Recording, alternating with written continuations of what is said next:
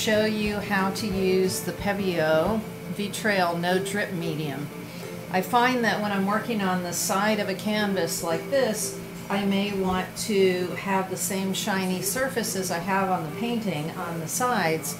However, if I just take plain Vitrail paint, which is very liquid, and put it on, it'll drip like you can see here. So instead, what I want to do is I want to thicken my Vitrail paint.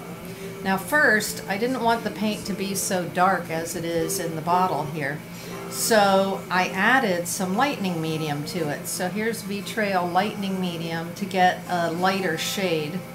And then I put it in a Pebeo mixing bottle like this and mix the two colors together so that I could get a thinner color. If I hold this up to the light, then I can see what the color is in the bottle. Then I simply use a popsicle stick and pull out some of the, you can see it's very syrupy, but I'm going to take some of that, usually no more than 30% of the no drip medium to the paint. But you can see I'm going to put this thickener in here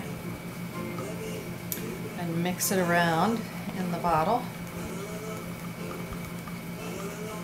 to get the paint to be thicker and make the paint stick to the sides. I'll mix it really well. I'm going to then apply it with a brush. I can see that it's still just a little bit too runny.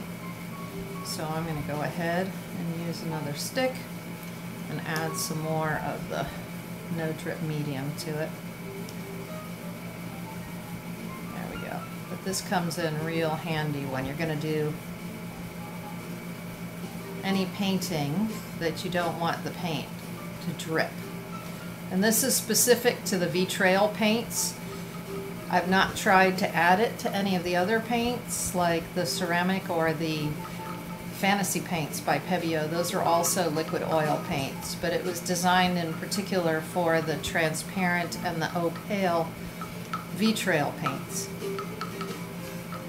There we go. That looks better. And now I'm going to cover up the no drip formula so it stays nice and syrupy just like it's supposed to be. And I have already put some Dyna paint, it's the Studio Acrylics paint from Pebeo, on the sides here to give it a nice iridescent glow underneath.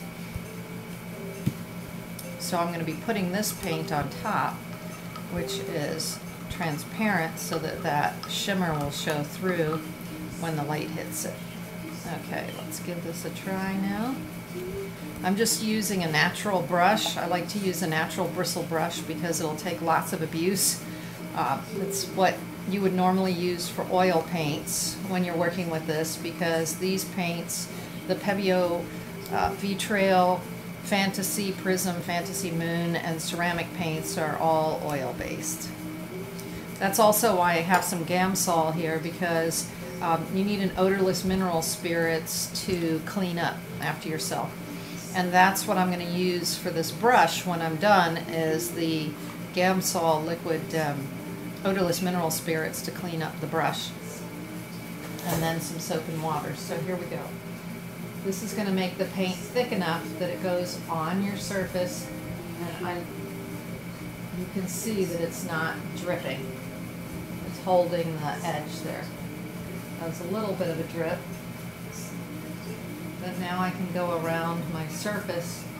Usually I put on a thin coat, that way it prevents dripping, and then I'll go back and do a second coat. So that is the how to use the Pebeo No Drip Medium.